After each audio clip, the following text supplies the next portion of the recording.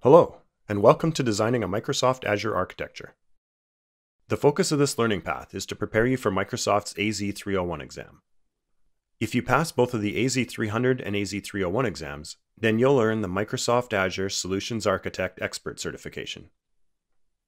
My name's Guy Hummel. I'm the Azure Content Lead at Cloud Academy. The AZ-301 exam tests your knowledge of 6 subject areas. Here's how we'll cover them in this learning path. We'll start with determining workload requirements.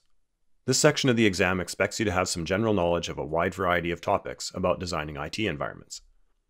Although we touch on many of these concepts in this learning path, there's no way we could cover all of them from the ground up. But if you have a reasonable amount of experience in the IT industry, you should be okay. What we do cover in more detail in this section is optimizing Azure costs and designing a monitoring strategy. The next section is on designing for identity and security.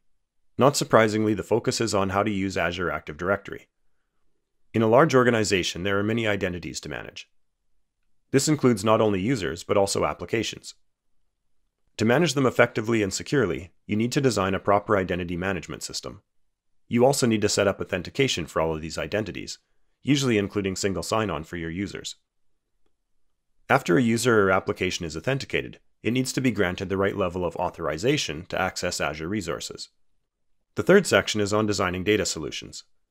Azure includes many different data services, including relational databases, non-relational databases, data warehouses, data lakes, and many other related services. You'll learn when to choose each of the data services, how to size them, and how to design for data protection, availability, consistency, and durability. You'll also learn how to design and document how data flows between the various services. The next section is on designing a business continuity strategy. The two most important concepts are high availability and disaster recovery.